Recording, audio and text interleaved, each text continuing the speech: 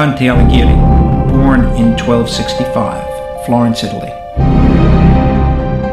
Politician who put his life on the line to bring us a better society. Father of the Italian language. A soul illuminated by God.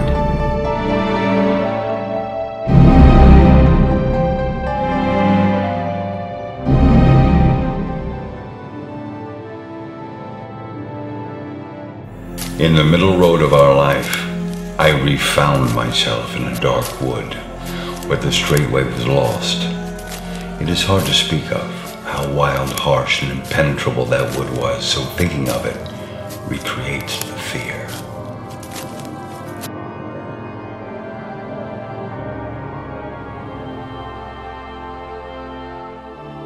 At the beginning of the slope, a light, swift lynx with spotted coat obstructed my way and refused to back away from me, as many times as I tried to return.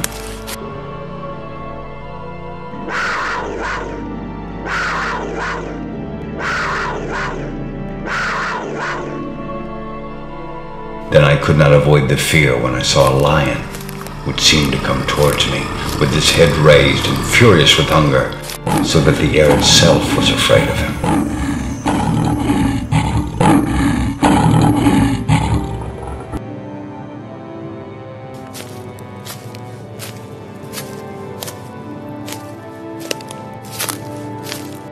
After that, a she-wolf appeared that looked full of craving in its leanness, brought me such heaviness of fear from the aspect of her face that I lost all hope of ascending the slope.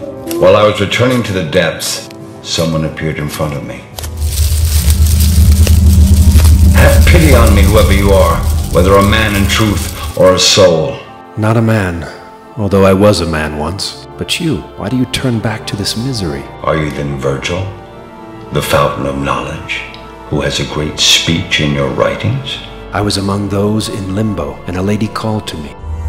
She began to speak, gently, quietly, in an angelic voice. O courteous mantle and spirit, whose fame continues in the world and will continue for as long as the world exists, my friend, who is no friend of fortune, is so obstructed on his way upon the desert slope that he turns back in terror, and from what I heard of him in heaven, I fear he is already so far lost that I've started too late to help him.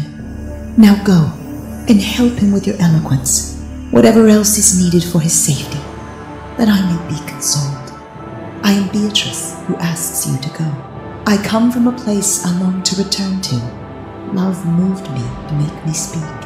When I am before my Lord, I will often praise you to him. I am not afraid to enter here. We should fear only those things that have the power to hurt others, nothing else. I am made such by God's grace, that your suffering does not touch me, nor does the fire of this place scorch me. Your faithful one is now in need of you, and I commend him to your care.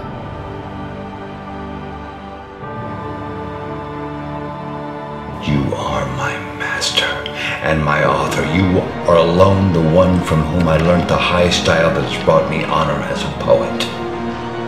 I beg you by the God you did not acknowledge, lead me where you said so that I might escape this evil or worse.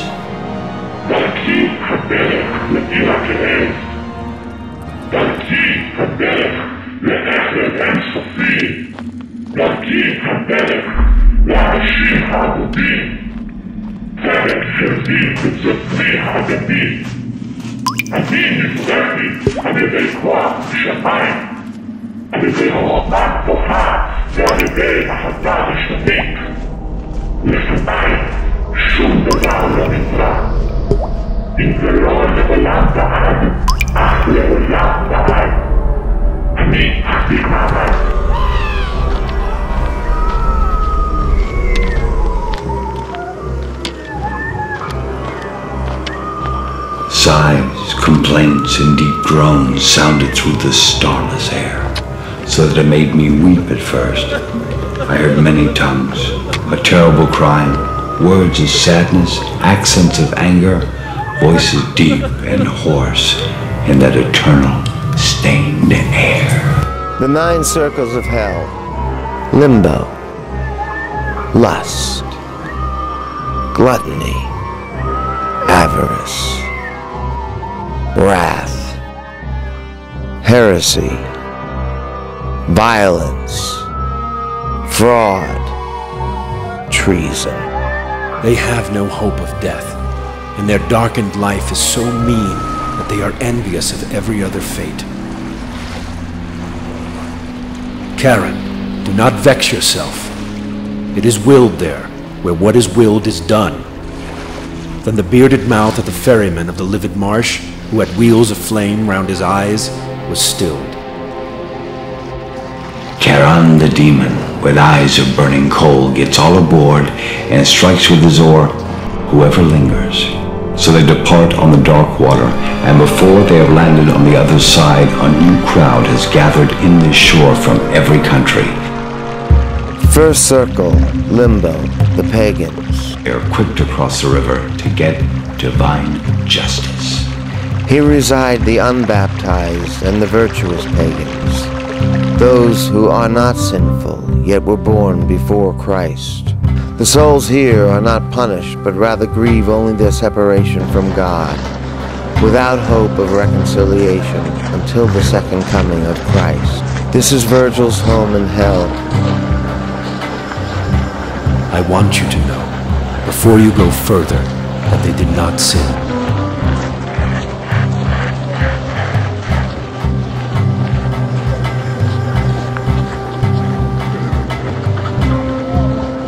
You do not ask to know who these souls are. Hector, Aeneas, Caesar, and Aristotle among the company of philosophers. Though they have merit, that is not enough, because they were not baptized, and baptism is to show faith. Since they lived before Christianity, they did not worship God correctly, and I myself am one of them. There was no lamentation other than the sighs that kept the air trembling forever. So I descended from the first circle down into the second, which encloses a smaller space, but greater pain to lament. There Minos stands, grinning horribly, examines the crimes of arriving sinners, judges, and sends the guilty down as he uncoils himself. Second circle, the lustful. Those overcome by lust are punished in this circle. They are the first ones to be truly punished in hell. These souls are blown about to and fro by a violent storm without hope of rest. This symbolizes the power of lust to blow one about needlessly and aimlessly. So once they are closer to us, you can beg them by the love that leads them, and they will come. As soon as the wind had brought them to us, I raised my voice. "O weary souls, come speak with us, if it is permitted." Love that allows no loved one to be excused from loving seized me so fiercely with desire for him, it still will not leave me, as you can see. Love led us to one death. Francesca, your torment makes me weep with grief and pity, and I fell down as a dead body falls. There is no greater pain than to remember happy times in misery.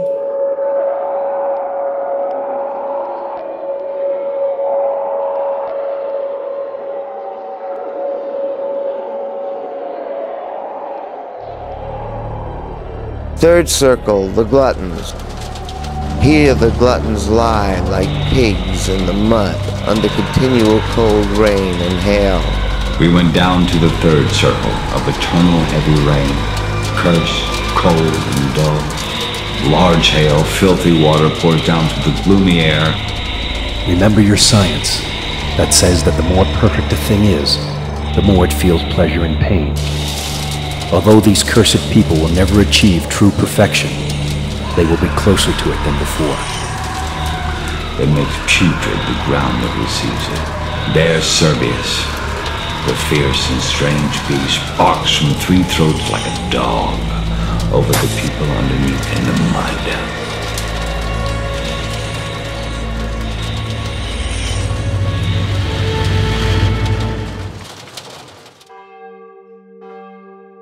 Fourth circle, here reside the avaricious, who hoarded richness, and the prodigal, who squandered them.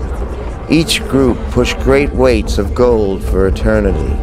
We made our way to the fourth circle, descending the dismal slope that encloses every evil of the universe.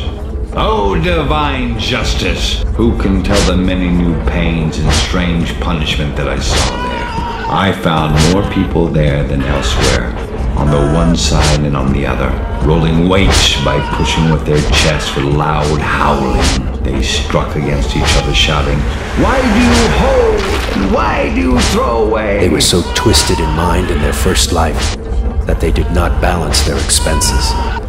These were priests who had no hair on their heads, and popes and cardinals in whom avarice achieves its excess.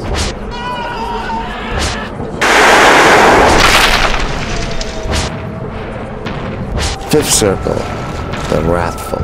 In the swamp-like water of the river Styx reside the wrathful, who fight each other on the surface. They are immersed in mud, striking one another with hands, feet, and head, and biting each other. Son, see the souls of those overcome by anger. And I also want you to know that there are souls under the water, whose sighs with bubbles agitate the water's surface to make it move in turmoil.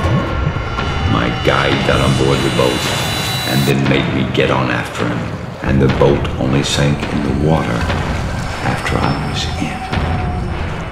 Pledges, in his growing anger, was like someone who listens to something wrong done to him, and then filled with resentment. Now, my son, we approach the city named Dis, with its grave citizens and a vast crowd.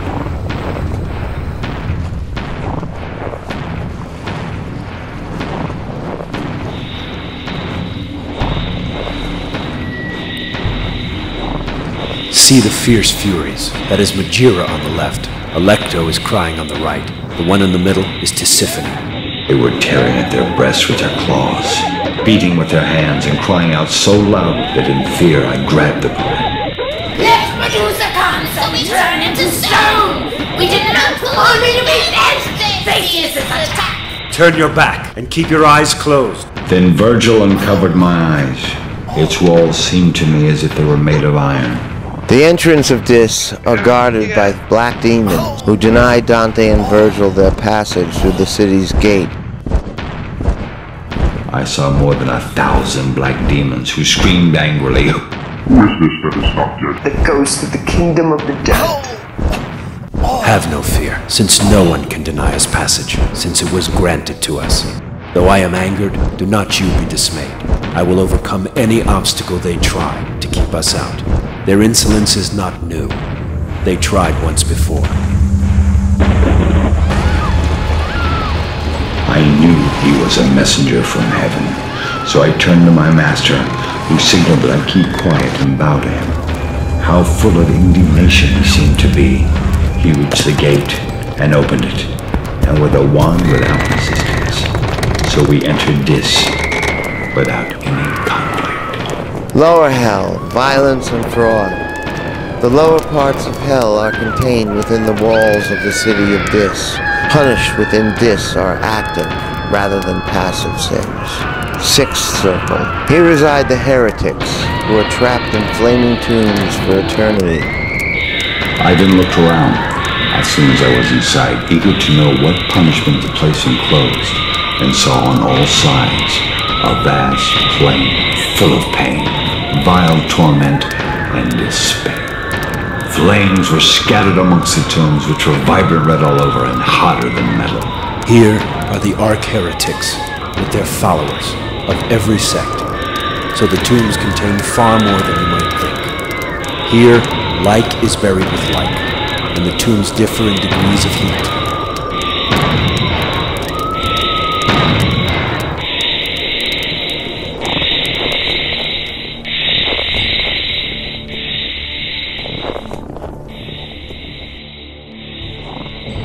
A Minotaur, half-human, half-bull, infernal beast, is the guardian for the sinners of the seventh circle. When the Minotaur saw Dante and Virgil, he gnawed himself like someone consumed by anger within. Go away, beast. This man does not come here aided by your sister, but passes through to see the punishments.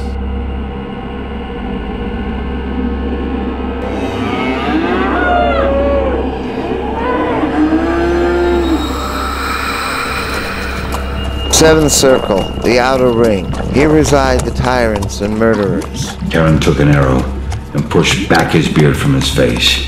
Then he said to his companions, "Have you noticed that the one behind moves whatever he touches?" He is truly alive, and alone. I have to show him the Dark Valley. Necessity brings him here, and not desire. Lend us one of your centaurs that we can follow, who will take us to the ford and carry this man over on his back, since he cannot fly as a spirit through the air. There I saw people immersed as far as the eyebrows, and the great centaur said, "These are the tyrants who indulge in blood and plunder. Here they lament their merciless crimes. Here is Alexander, and the cruel Dionysus, the Greek who gave Sicily years of pain." Then I saw the others, who held their heads and all their chests above the river, and of these I recognized a few. So their blood grew shallow and shallower, until it only cooked their feet, making the ford through the chasm.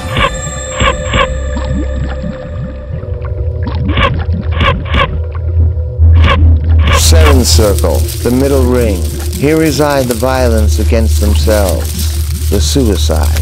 The sinners here are a hybrid of humans and twisted trees. They are tortured by the harpies, who tear their branches and trunks to make them bleed and suffer.